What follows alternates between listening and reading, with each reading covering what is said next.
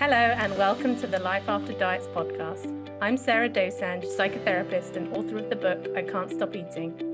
And I'm Stefanie Michele, binge recovery health coach. If you feel out of control around food, we get it because we've been there. Thank you for joining our conversations about how to make peace with food and feel more comfortable in our bodies. Now on to this week's episode. We've got a guest on today, haven't we, Steph? Another British guest. Oh yeah, it is another British guest. They're the ones who have responded. We've got some upcoming. We have, and British actually just over half our listeners are American. It's still America's our biggest listener group. Yeah, we'll represent shortly. Everyone stay tuned. Indeed. But today we have quite a high profile British guest. We do, and it feels like we're making an announcement, but people will have seen her name in the title. But today we have Susie Orbach on the podcast. Susie is a psychotherapist, psychoanalyst, and she wrote a book called Fat is a Feminist Issue in 1978. And she basically started the conversation that we are having 44 years later. Good math. You must have pre-mathed that. Yeah, the intersection of bodies and feminism. Yeah, and even just the deeper meaning in terms of how we experience our bodies and some of the pressures that we face at the societal level.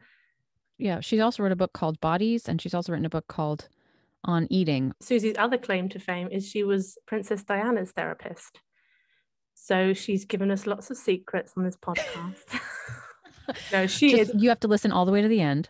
Yeah, all the way to the end, when she will tell us things that you never knew about one of the most fascinating women in history. No, I mean, we joked about asking her about it, but Susie has a way about her where you just wouldn't dare. She's always been, quite rightly, very tight-lipped about what she knows about Diana. But in this conversation we have with her, she speaks about empowerment as that, and of having desire and not being afraid of desire in a couple of ways that I found really interesting, and we hope you enjoy it. Hi, Susie. Hello, Sarah and Stefanie. Thanks for coming on. Thank you for coming on. We feel honored to have you on this podcast because, as far as I'm concerned, you are like the OG when it comes to some of the conversations that we're having today, particularly in our communities as well. Maybe it makes sense to start with, I know this is the book that you always get asked about, and you've written so many books since, but Fat is a Feminist Issue is the first book that I ever read of yours. And that was the one that was published in 1978, if I'm correct. And it had a pretty big impact at the time. I think I heard you say once in an interview that you thought you would be able to write this book and you would be done. There would be this kind of momentum and it would be the beginning of change. And has it turned out how you expected? Absolutely not. I mean, sadly. Look, I was naive. I was young. I thought books mattered. And of course they matter. But what I hadn't really taken account of, and what still enrages me, is how successful the industries are, which spread body hatred, which,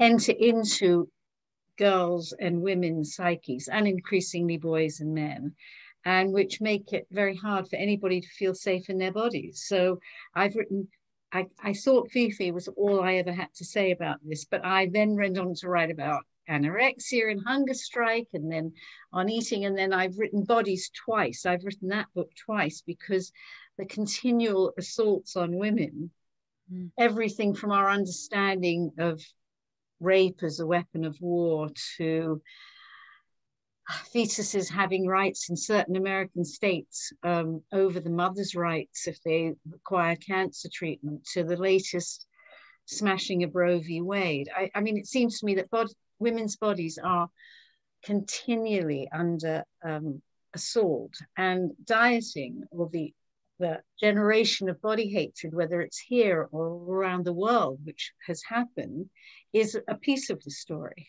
And it's a piece of the personal story that undermines and zaps our brains and takes things away from us. And I think the thing that's so great about giving up dieting is that you get a certain amount of agency back. It's not easy, but you get to make that struggle on your own terms, even if you still have the viciousness coming at you. Mm-hmm. You get to make the struggle on your own terms, not in somebody else's terms. And with women who are like-minded. Yeah.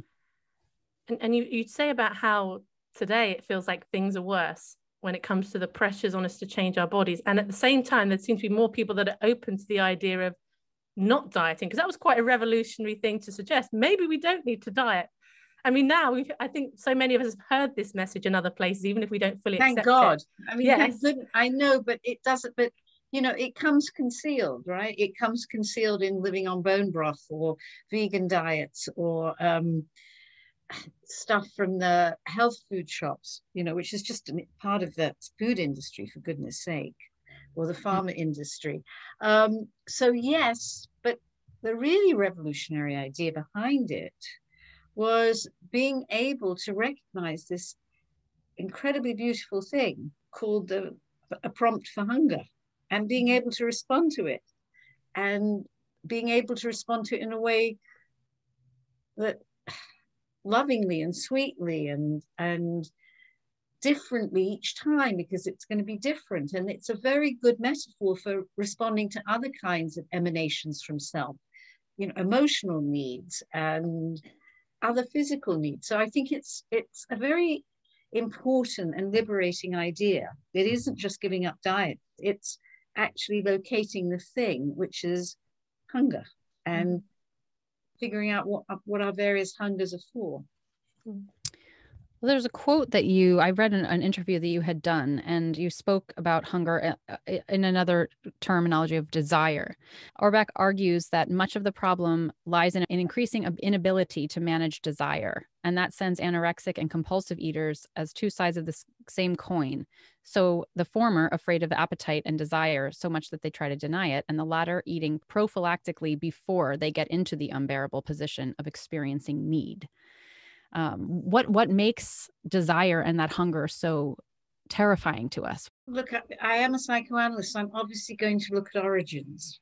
And I think the problem at this point in history is that, and it's still women who mainly raise babies, there's that women's own relationship to her body has been so, at this point, so battered and so critiqued that the very body and the very sense of relish that she might bring to very early feeding situations is compromised by her own anxiety and by the sets of rules that all mothers are now supposed to fit into so that they can get their, you know, genes back on, or so they don't make their babies too fat, whatever it is. But the idea that the desire of a mother to meet her baby's needs unproblematically, I think, has been so disrupted because the mother's own needs are disrupted.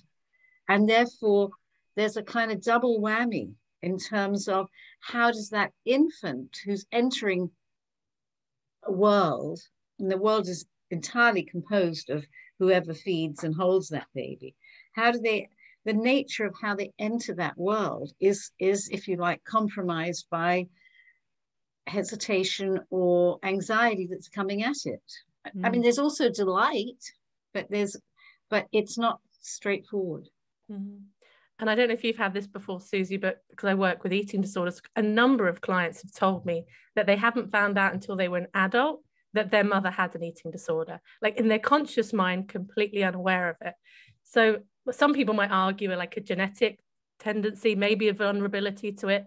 But I'm just curious. There's no such thing as a genetic vulnerability. There is an epigenetic issue with mothers who, in times of famine like the Second World War, there's very strong evidence that the mothers who were starving in the first trimester and went on to have babies who were underweight, those babies got big because of it. It changed the whole structure of what got promoted. But it's not genetic in an eating disorder. I mean, you don't, that's like saying hysteria is genetic. Well, then why wouldn't we have hysterias now? You know, these are complaints of our time, actually going on a very, very long time, but partly because it is transmitted in both the mother-child relationship, but also the school teacher relationship. Now, everybody at school is supposed to teach children nutrition, but that isn't a clean teach.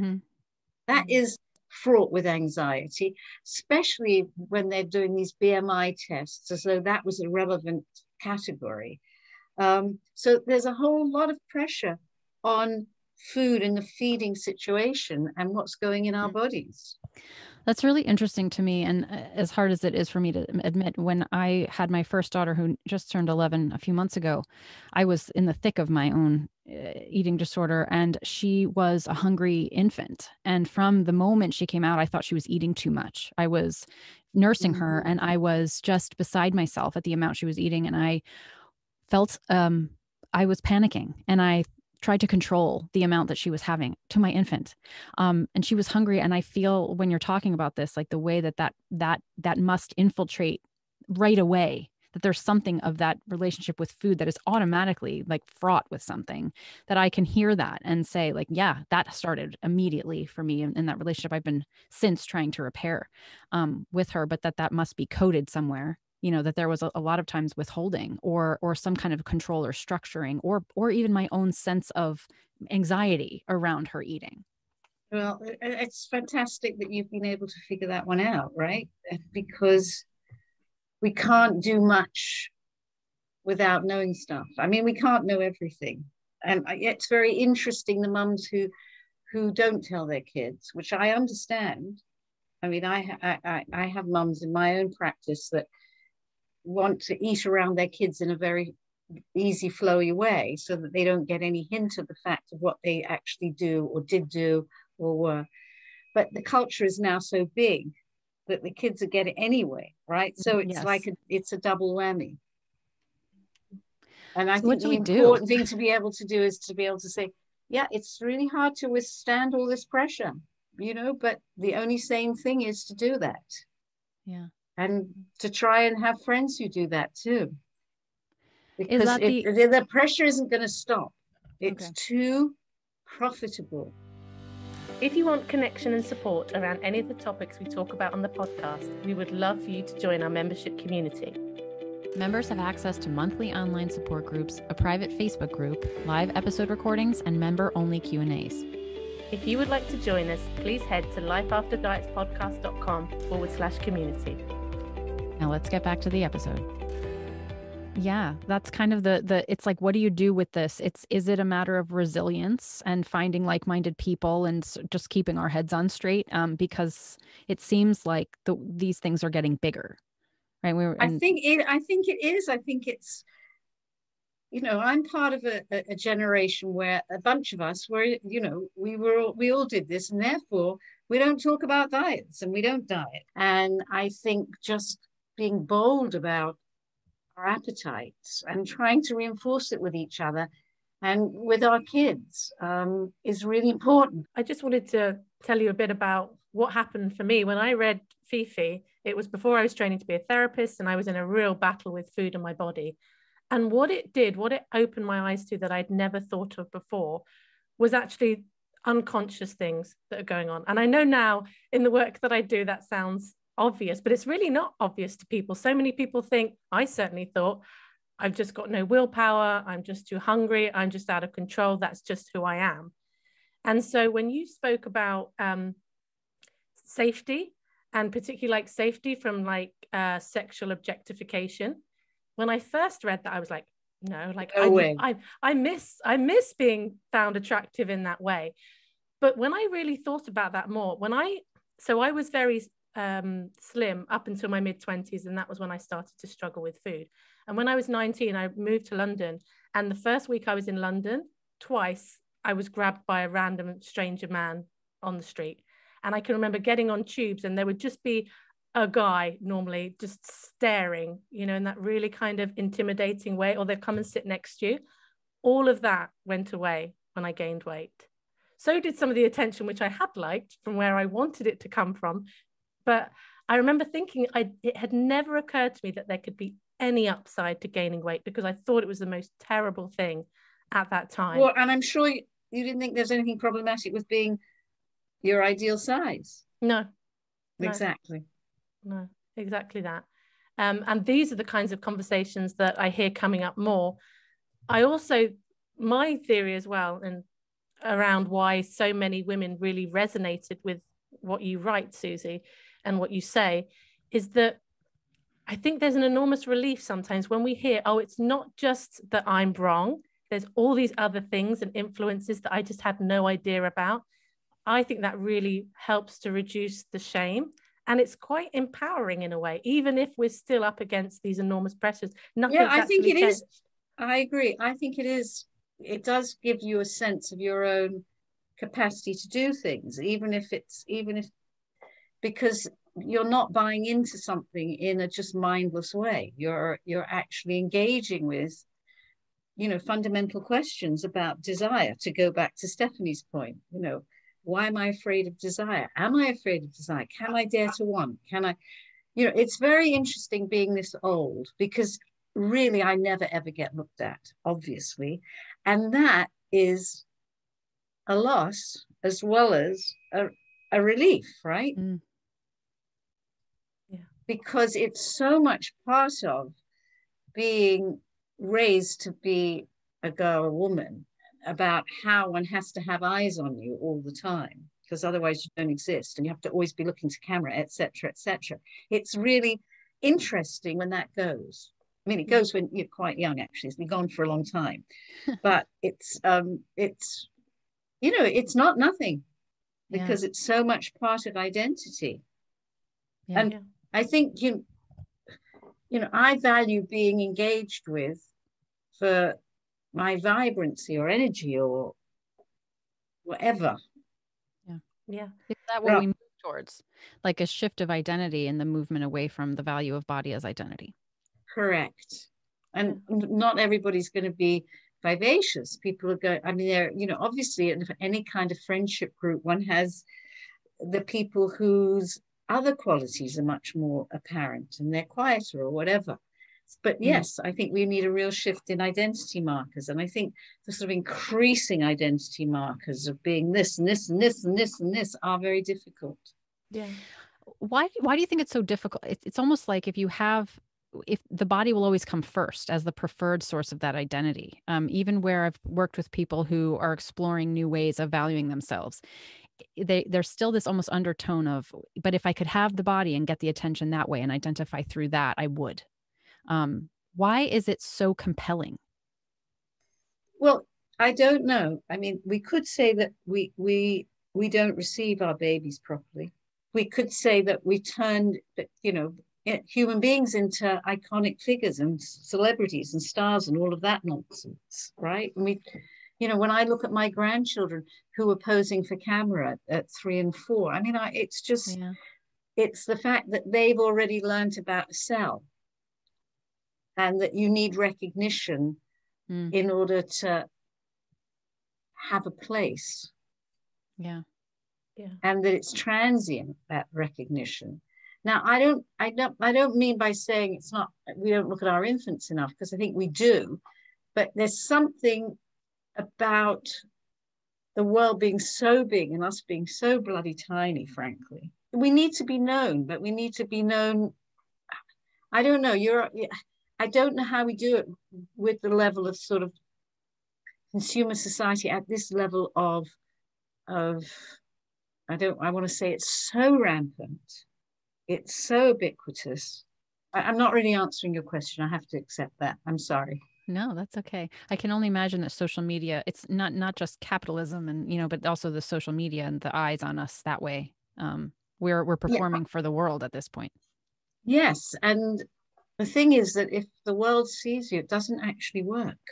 Yeah.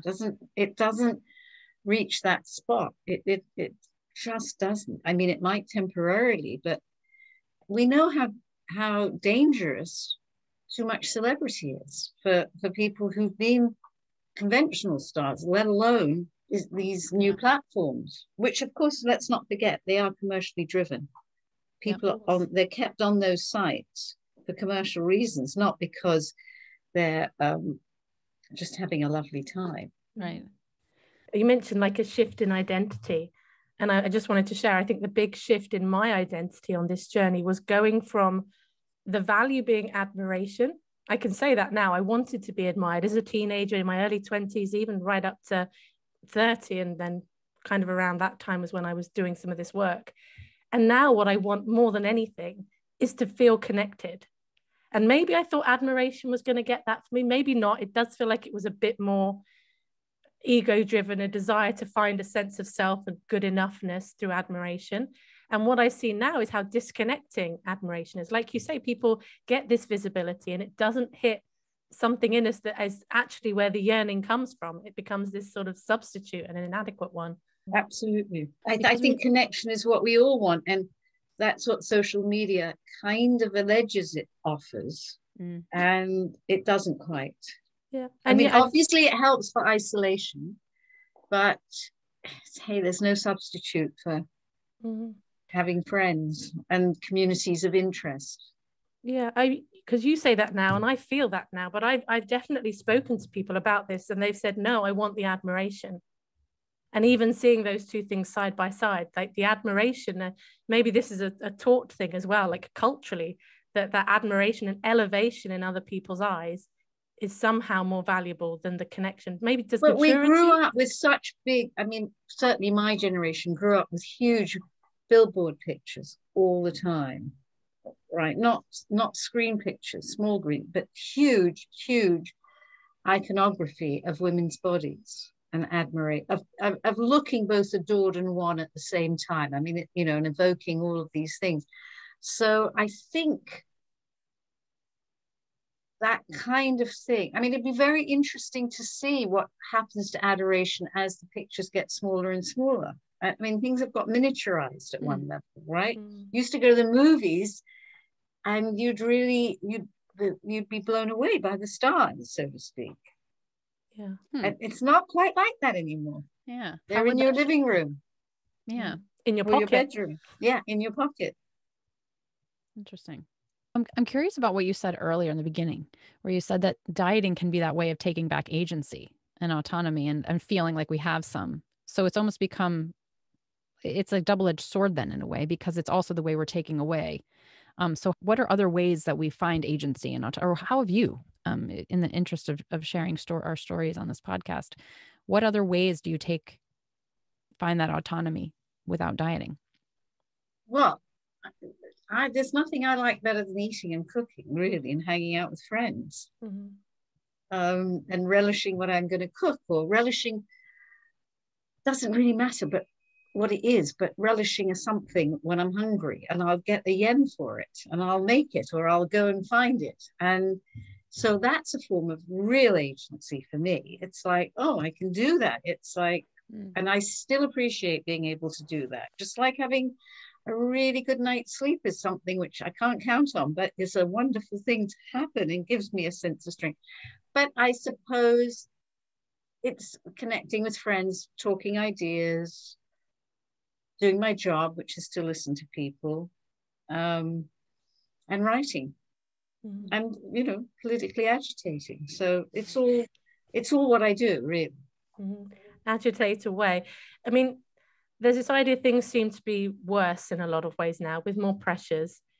Do you have hope for like the next few generations? What is your sense? If you could fast forward? I don't really, but I know that's a terrible thing to say. So I get excited by things like Extinction Rebellion and people's engagement with the earth and thinking about how to do this seriously, how we actually have a livable climate, how we have sustainable lives, how we have sustainable relationships and sustainable food and sustainable clothing. And so those are the pluses. But I think the forces are not, I don't think the world is a very benign place. And I don't think it's at all clear that this is going to end well. I mean, ordinary people are wonderful. We know there are extraordinary stories of generosity and thoughtfulness and going the extra mile.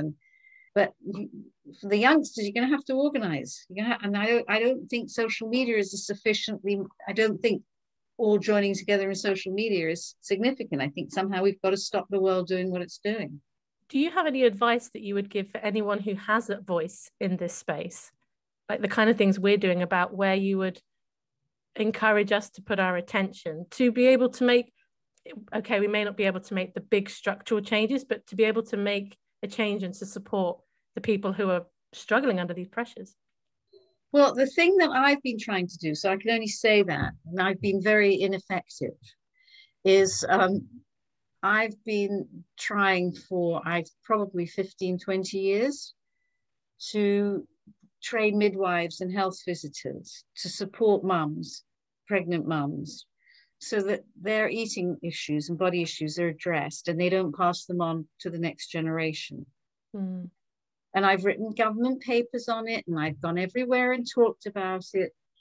But the issue of supporting mothers in pregnancy so that they can take this time when actually it is about the last time they're going to have for themselves for years, and where they're really important, and try to help them so that they can get really interested in their bodies and the bodies of their babies from a completely different perspective than what you weigh, I think would be fantastic. And I'll send you the paper if you want to read it. Or you could just look it up. It's called Two for the Price of One. And I wrote it with Holly Rubin, who's a colleague, and it's on Her Majesty's website. Yeah, we'll pop a link to it in the show notes below for great. people.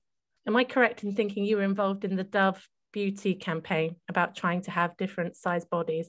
How did that come about? How did you end up being involved? Well, I've been speaking at lots of government summits on the body and getting nowhere. That's the short report. So I thought, okay, I should go to the commercial world. And I tried that and it didn't work. But somehow Dove came to me. There were 3 women at the top of Dove. And they came to me and said, is it true that beauty companies oppress women? And I said, yes, as a matter of fact, it is. So they said, well, how are we going to convince Dove not to do that? So I said, well, why don't you go and interview the head of Unilever's daughters and find out how they feel about their bodies? And did they, do you know? Yeah, of course they did. Wow. Yeah. And so they got a huge budget.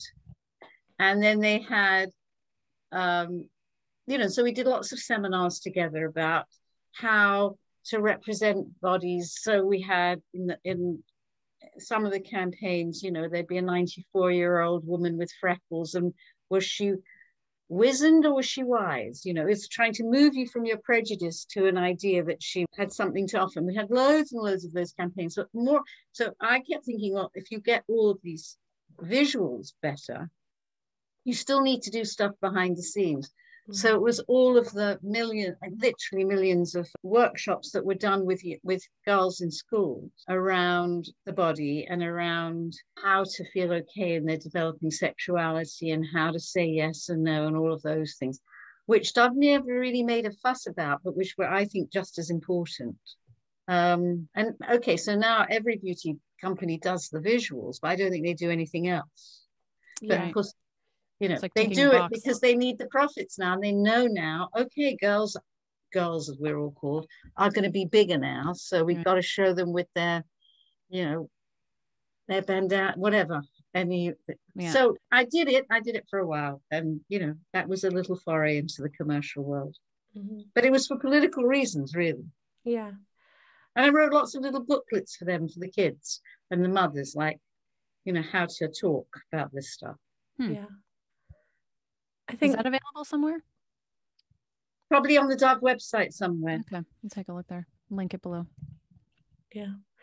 As I'm listening to you talking about the sort of looking to do the policy change and having a political influence, when I hear you talking about that, I sit here thinking there's so much more I could be doing. And then I think about the individual stuff I do and how I can get so much satisfaction out of the work that I do at the individual level. I wondered about that for you as well. Well, I think for me, I think writing was a way to share what I was doing individually, with the outside world, and not just in this area, but in general. And then policy is just a source of frustration, but it doesn't mean I've completely given up. So, I mean, I've given up. I wouldn't work with this government I wouldn't work with this government. They're too corrupt. Not interested. But the coalition government was a different story, and it was really worth working with them. Now, I've got to go soonish. I don't know how long we're scheduled for. We can absolutely wrap up now. Is there anything you want to ask or say to end off with, Steph?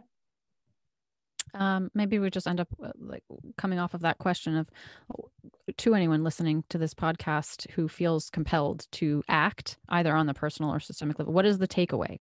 I don't know. You tell them. I mean, there's so many different takeaways, which is listen to yourself, really try to listen to your body and really dare. I think dare to listen to your hunger and find out what it's about, both food-wise and otherwise. Maybe look at some of the activist websites, like Anybody, or Endangered Bodies. I think it's got two names, any-body.org. And join up with friends. Start reading books that challenge things, or listening to your podcast. Challenge everything. It's really great, I would say, as a sort of takeaway. It's really great to be curious about yourself and other people, and why people fall into thinking that this is the answer to every problem, is somehow to reshape one's body. And finding out it isn't is really, really useful. And we'll start a journey of inquiry that's really very worthwhile. Keep you going for a long time. And just so you said in one of the videos you did for The Guardian that actually if parents don't want to pass their body issues onto their kids, to stop talking about their bodies and get better at talking about emotional things. And I also thought that to me really applies at the individual level as well. Like if we're doing this work ourselves, we can get better at talking about what's going on at the emotional level and the ideas level. And also, when you see your friend and they look great, try and find the right adjectives rather than the ones that are conventional. Yeah, indeed. Thank you. Well, thank you so much for your time, Pleasure. Susie. Good really luck with your work, both you. of you. Lovely to meet you. Okay. Thank you. Bye. Thank you. Bye. Bye. I just said lovely to meet you too. I didn't mean to. What did you say? Lovely to meet you too, which I would never say. I meant to say good to meet you. Just sounded. Oh, really? You went all British.